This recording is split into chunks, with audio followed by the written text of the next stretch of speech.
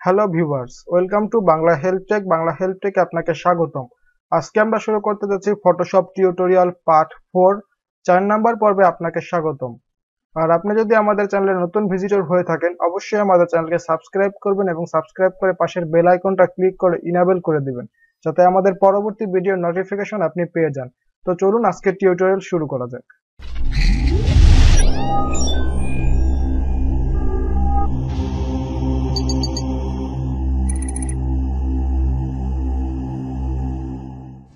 Welcome back Bangla help take. Inter পরে ফিরে আসলাম। তো চলুন সরাসরি আমরা আমাদের সফটওয়্যারটা ওপেন করি। আমরা এখান থেকে আমাদের ফটোশপটা ওপেন করলাম।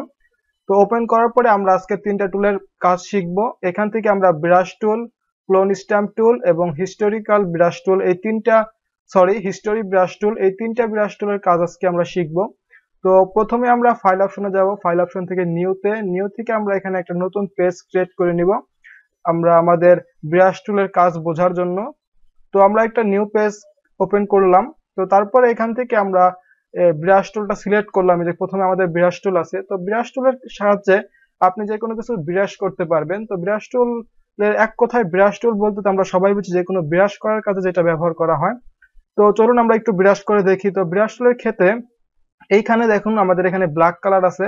অ্যাটলিস্ট এখানে যেই কালারটা থাকবে ঠিক আপনি সেই কালারটাই কালার পাবেন বা ব্রাশ করতে পারবেন। তো ধরুন আমরা যদি এখন ব্রাশ করি, এভাবে দেখতে পাচ্ছেন যে ব্ল্যাক চলে এসেছে বা কালো। তো যেহেতু আমাদের এখানে কালো সিলেক্ট করা আছে, তো সেজন্য আমাদের এখান থেকে কালো ব্রাশ করতে পারছি। তো আমরা যদি এই পাশে কালো যে একটা এখানে বক্স দেখতে পাচ্ছেন, যদি এখানে আমরা ক্লিক করি, তো ক্লিক করলে দেখতে পাচ্ছেন এখানে আমাদের একটা কালার পিকার অপশন ওপেন হয়েছে। তো এখান থেকে আমরা আমাদের কালারটা চুজ করতে পারবো যে আমরা কি কালারে বিরাজ করতে চাই। তো সেই কালারটা আমরা এখান থেকে সিলেক্ট করে দিব। সিলেক্ট করার পর এখানে ওকে দেবো। ওকে দেওয়ার পর যদি এখন আমরা আবার বিরাজ করি, তো দেখতে পাচ্ছেন যে আমাদের এখানে এবার লাল কালারটা চলে এসেছে। তো আপনি যদি বিরাশের এই সাইজটা যদি বাড়াতে চান, তাহলে যে কর্নারে দেখেন এখানে একটা ছোট আইকন আছে, এখানে ক্লিক করবেন। ক্লিক করে এখান থেকে সাইজটা বাড়িয়ে নিতে পারেন। এবার যদি আপনি ব্রাশ করেন, তাহলে দেখতে পাচ্ছেন যে আপনাদের ব্রাশটা কিন্তু বড় হয়ে গেছে। তারপর আপনি যদি খেয়াল করেন, এখানে একটা অপাসিটি নামে একটা অপশন আছে, এখানে দেওয়া আছে অপাসিটি 100%। যদি আপনি এখান থেকে অপাসিটিটা কিছুটা কমিয়ে দেন, তারপরে যদি ব্রাশ করেন, দেখতে পাবেন যে ব্রাশটা একটু হালকা হয়েছে, ঠিক আছে, হালকা কালার চলে এসেছে। আর যদি আপনি আবার আগের মতো ডিপ কালার বা গাঢ় কালার ব্রাশ করতে চান, তাহলে অবশ্যই আপনাকে ফুল 100% এখানে করে দিতে হবে। তারপরে কিন্তু আপনি দেখেন এখানে কিন্তু এবার আপনি এইখানেও কিন্তু আপনি ডিপ বিরাজটা করতে পারছেন, ঠিক আছে। তো এটা হলো নর্মালি বিরাজ টুলের কাজ। তো তাছাড়াও আরো কিছু বিরাজ টুলের কাজ আছে। তো ধরুন আমরা এখান থেকে আবার এই পেজটা কেটে দিচ্ছি। কেটে দেওয়ার পর আবার আমরা ফাইল থেকে নতুন একটা পেজ ওপেন করছি। ওপেন করার পর তো দেখুন এখান থেকে আমরা তখন বিরাজ করার কাজটা দেখলাম। তো এখান থেকে আমরা এখন দেখবো যে বিরাজ টুলের সাহায্যে আমরা আরো কিছু ডিজাইন করতে পারি।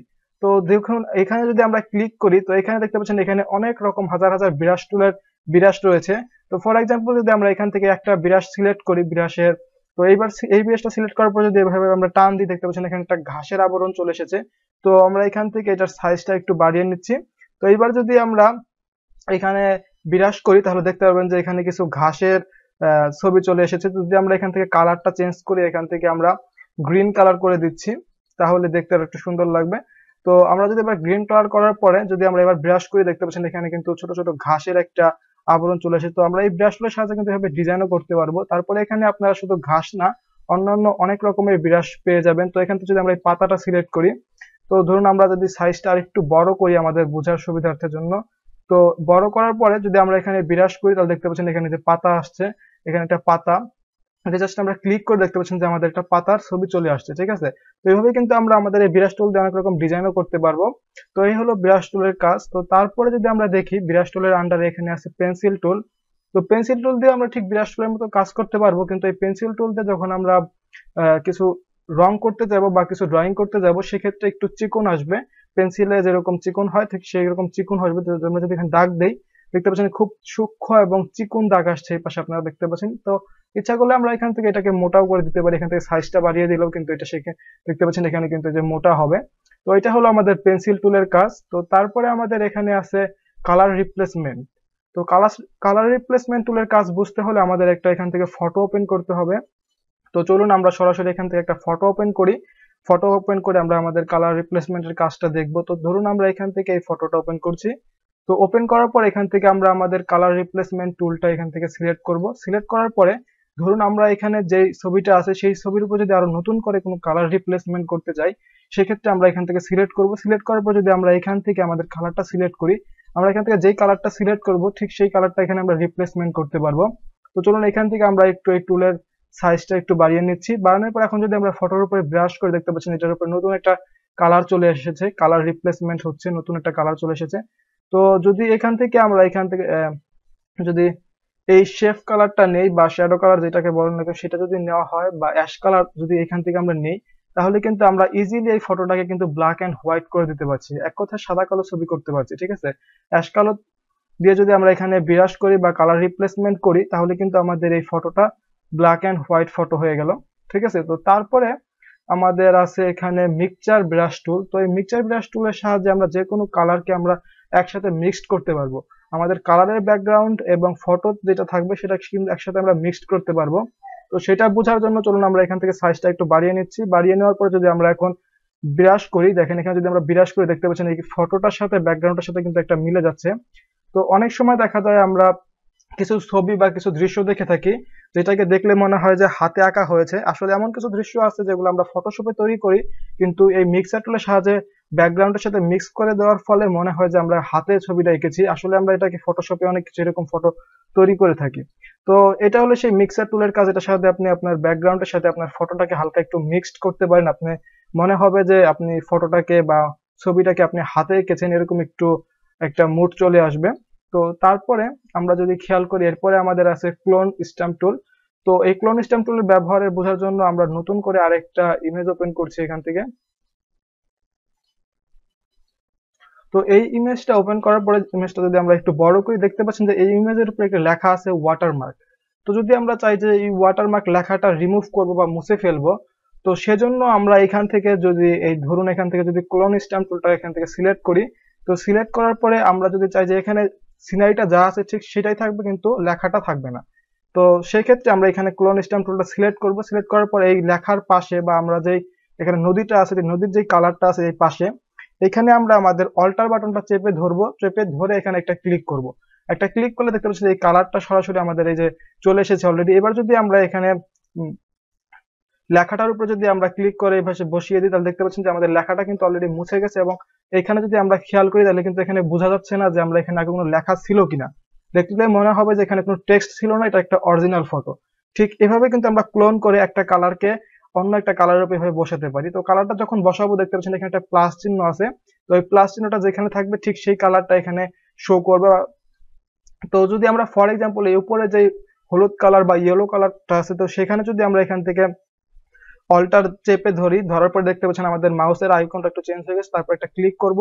ক্লিক করার পরে এইটা যদি আমরা এখানে বিরাজ করে দেখতে পাচ্ছি আমাদের মাউসের পয়েন্টটা উপরে দেখাচ্ছে প্লাস, তার মানে সেই কালারটা আমাদের এখানে চলে আসছে বা ক্লোন হয়ে যাচ্ছে।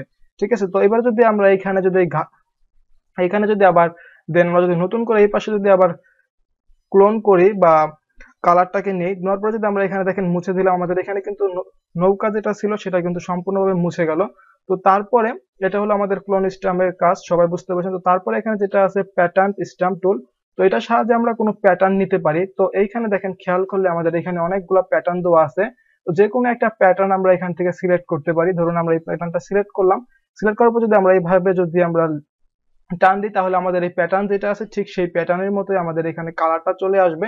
তো ইচ্ছা করলে আপনারা ফটোশপ দিয়ে অনেক রকম প্যাটার্ন তৈরি করতে পারবেন। তো এইরকম প্যাটার্নটা চলে আসবে। তো এটা হলো প্যাটার্ন স্ট্যাম্প টুলের কাজ।